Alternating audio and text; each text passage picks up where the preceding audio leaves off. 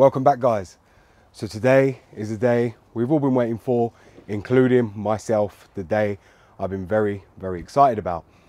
Today is the day we're going to now fully put the M5 back together, and we're also going to fill the car up with coolant and get this car started and see how it all runs.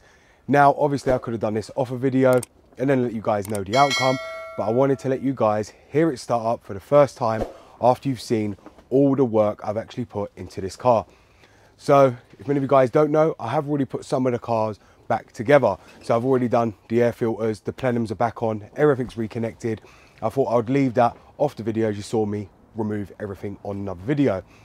But today I'm going to be topping up the coolant, and we're going to let that get all around the system because obviously we've got a new thermostat, new water pump, and I'm also going to cycle the ignition on and off because of the new injectors, so I can let the fuel rail pressurize to get fuel to the new injectors before we finally start it over and see how the car runs with the new solenoids intact on the car. Now, where this car's been sitting for over 3 weeks, I am expecting it to run very rough at first, and then also I'm expecting a lot of condensation because it has been sitting. Therefore, I am going to let you guys hear it, but we're going to crack on now and fill the coolant up, and let's hope for the best, and fingers crossed everything goes perfectly now we've replaced everything on this car. So let's get on to the video. Goddamn, get it done, will ya? When I blow up now, everybody's so unusual with it. Shit. But said times in his rhymes, cause his memories. We running through New York, so you know. Okay guys, so you can see here everything is back in position the way it should be. All the K&Ns are on, everything's looking perfect and all good. We're all good to go. All we got to do now is top up the coolant, and if you see I've got the lid off, I am going to start putting the coolant in. Then we're going to put the heaters on very low on the hottest setting and let it cycle all around the system so we can get the coolant flushing around the system. The coolant I am going to be using today is this one right here, which is Extreme G48. This is the blue coolant that BMW recommends, and this is going to be the one we're going to be using in the M5. So we're going to go ahead and start pouring it in. Let's hope there's no leaks. Now this will be very empty. As you saw, I've drained it from the whole engine, the water pump itself, the radiator. So we are going to be retopping up it all quickly. By the way, this is ready mix, so I don't need to add water to it. So you can see there, this has took a whole 5 litre bottle. It's completely empty. Now what I'm going to go ahead and do is start, put the ignition on and just put the heaters on low.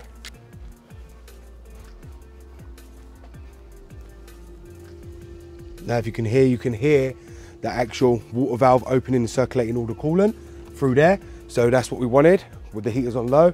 Now we're going to top up more coolant. So I do have another one right here. So we're just going to top it up even more because 5 litres wouldn't have been enough for this system. So we'll just fill it up some more.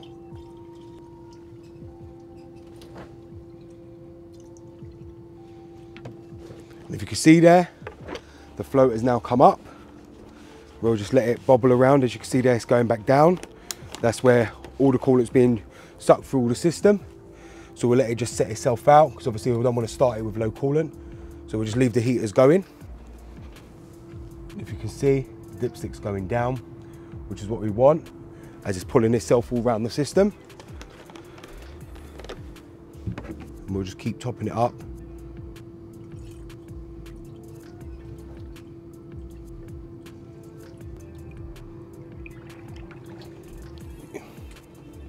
That's going to get all the air out of the system before we start the car up, so we don't end up with no air bubbles in the system or trapped air, so the car can come up to temperature correctly, so then we can check everything. And I believe that's done it for now. Any other air will bleed itself to the top of the system, as these got a self-bleeding system, so we won't have to really worry about it. We've got the majority of it out. Now we're going to go ahead and start it up for the first time, so I'll leave you guys there while we just crank this over. We're just going to turn off the ignition once and cycle it for the injectors, for the fuel to get to all the injectors.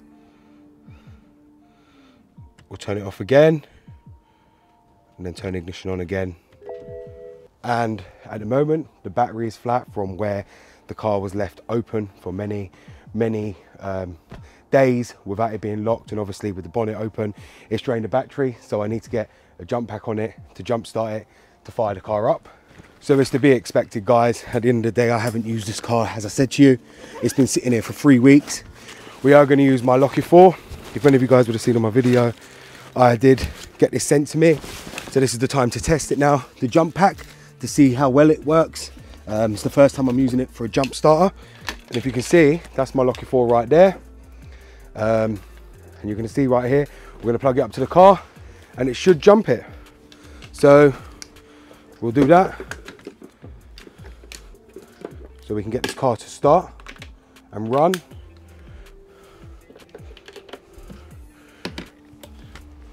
So now it's working. We're going to go ahead and try and turn it over now.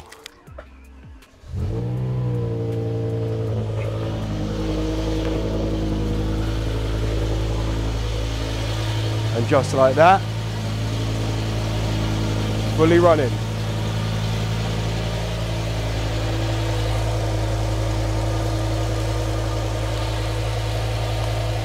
Now, if you did see the smoke, that was from all the silicone that I used to stick the plenums back down onto the throttle bodies. That's nothing to worry about, and it'll be smoke from, you know, coolant, from it being sitting there from condensation also, where the car just got a lot of condensation build up from sitting for a long time. But you can hear how nice it's running.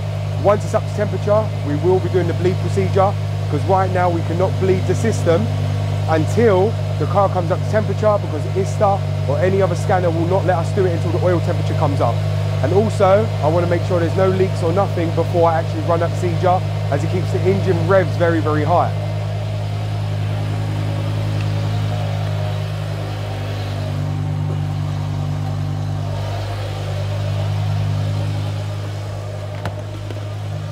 So if you can see here, guys, it's now calmed down on the idle and it's running absolutely beautifully. You can hear it right there. It's idling perfectly, it's running nicely. Bearing in mind, we've done the water pump, we've done the thermostat, we've done the injectors, we've done the solenoids, and the car runs absolutely faultlessly. Obviously, the only issue I had was the battery was flat, and as you would have seen, all the smoke, that was condensation build up where it had been raining, obviously in the UK, and obviously it was cold here as well. So there was a lot of rainwater and build up underneath the car, obviously on the grass, creating a lot of smoke. But as you can see, it's all cleared up now. And also I used a lot of silicone on the intakes as well, and the intake plenums. But apart from that, you can see the car runs absolutely beautiful now. Now, if you can hear just there, you can hear the Vanos adjusters. They're a bit noisy, and that's purely because I need to bleed the Vanos system, as I said. You can clearly hear them. They're very, very noisy, where the oil isn't all around the solenoid yet properly, and therefore it's making that Vanos rattle. So I am going to be bleeding the system to get rid of this Vanos rattle noise, which we'll be doing soon, in which I'll be showing you how to do that. And I am going to be using the auto fix to actually do that procedure instead of using ISTA, because it just makes it longer to actually plug up the laptop. So you'll see here on the auto fix, we're going to be doing bleed, Vanos, variable camshaft timing system. So we're just going to click F1, and this is all the same on any Autel you get. So we're just going to click continue and continue, and you'll see there, it will now do the bleeding procedure. As you can see there, it's now bleeding the system. You can hear it doing this thing, which can take 17 minutes in total to do. So we'll come back after that's done. You're going to see there, it's now going to bleed out all the camshafts system, so we can bleed the whole Vanos system on the engine itself, so we can get this engine up to proper timing and make the solenoids function as they're meant to be intended, because you can hear that the Vanos system isn't working properly because of the new solenoid. So we'll let it do its thing, and then we'll come back to the video after. You can see this can take a long time to do, but it does its thing, and you can hear what it's doing to the engine. It's just going to bleed all the Vanos system on its own. The computer does it all, and I'll show you how to get to the function after. It's very, very simple. It's in the service mode, under powertrain, and you'll find this setting straight away in the Autel system, and they can all do this, because it is crucial that this has to be done if you touch anything to do with the Vanos system, so otherwise it will be out of timing. And you can hear there again where the Vanos is out of time and they're causing a rattle. That's what the bleed procedure is going to fix, that annoying rattle. Going to bring the solenoids, fill them up with oil pressure so they can keep the oil flow to the adjusters as needed. Okay guys, so if you can see there, we've got 10 minutes left of the bleed process. Now in total this does take 16 minutes, and you can see they're still actually running the bleed procedure. And once it's actually finished, we will come back to the video. You can probably hear the engine making all different noises. and I will show you how to enter this function at the end of the video, so that way you guys can actually access it if you do have an Autel system. Any of them will do this procedure, and I'll show you how to get to that once we actually finish the bleed procedure on this car. You can hear though, it's bleeding still, and that's the noise it will make. It's perfectly normal as it bleeds all the Vanos systems. Nearly there, guys. We've only got 2 minutes left. As you can see, it is a very, very time consuming process, but it has to be done the moment you touch anything on the Vanos system. And that's why I'm doing this, otherwise your car will not run perfectly, and all you end up doing is destroying the Vanos units and destroying the new Vanos solenoids. And it is critical you do this on the E60 M5, on the S85 engine, S65. If you touch anything to do with the Vanos system at all, you must do this procedure. Okay, now that's done. Now to test the Vanos solenoids, the values from what they were before. If you look at my previous video to what they are now, you just want to press F2, and you'll see here, you'll get the full data, and you'll see there, that was my old values on my, for my old solenoids that I had in the car. If we just press continue, we'll just perform it, run engine at idle speed, and if we just click continue, it will now run a test. And you can see the values there are much, much higher now than what they were before. Now it will just run all its tests, and once it completes, it will then show you all the spread, great and small, and if they're all fine, the valve quality and everything else, which I'll show you once this finishes. So you can see here it says no fault is detected with the variable camshaft time in Vanos system. We click continue, the results are now shown. You'll see here all the results are okay and great. Them ones are great, the next lot are perfect, and the next lot are perfect also, because as you know, we replaced all 4. So every single one of them is absolutely perfectly and spot on, and therefore that's the Vanos bleed procedure and the test complete on the S85, and that is what you need to do if you touch any of the solenoids or anything to do with the Vanos system on this car. And there is all the values on the system itself. Okay, so how you get into this system, many of you are going to ask me. When you load up this, which after you've scanned your car on your Autel, you're going to come up with all these options. You're going to want to press service. After you press service, you're going to then select powertrain, engine electronics, variable camshaft timing ventilation. Now it is called different compared to what it was on ISTA. It calls Vanos bleed procedure, but on here it's called the variable camshaft timing system, the bleeding procedure.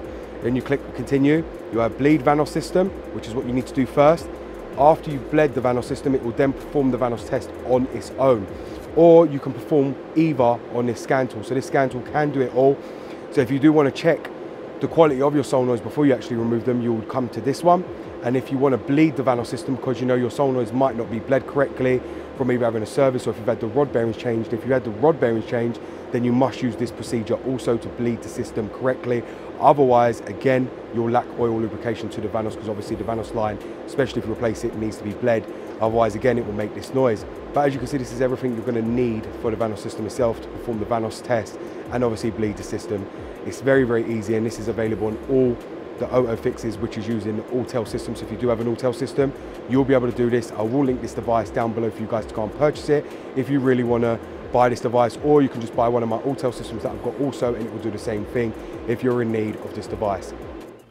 Okay guys, so as you've seen there, I've now completed putting the E60 M5 back together. Everything is running absolutely perfectly now. The Vanos system isn't making that loud noise like it was because we've actually bled the system. I've also deleted all the adaptions because we fitted all new parts. So I wanted to learn all the new parts and lose the settings of the older parts. And I believe you should do that, especially when you install new Vanos solenoids, so the camshaft can get used to the new ones and not the old ones, the same as like on the M52 and all them other engines that use the Vanos system. Always delete the adaptions and refresh it based on the new stuff, because otherwise it loses them settings, and what it does, it ends up remembering how the old ones run, and you don't want your car running like that. So now this car is probably going to drive and sound beautiful when I drive it. I'm very, very happy with the process. Everything's been completed now, and now we're going to be enjoying the S85. I'm going to be taking it on a test drive and actually making sure it drives the way it should now. But I just want to thank a lot of you guys for actually watching all the videos I've actually done this car, and I hope you've enjoyed seeing me strip down this E60 M5, This E60 M5 now is probably the only one in the UK having all major jobs completed, and you will not find probably another one probably anywhere in the world that's been this looked after like this one has, by someone like myself who's put all this money into this car to make it what it is today. As many of you guys know, these cars go very, very neglected and people leave them. When they start coming into the high maintenance items, people get rid of them and don't want to do it. So thank you very much for watching, guys. This is BMW Dr. Dean here, and goodbye.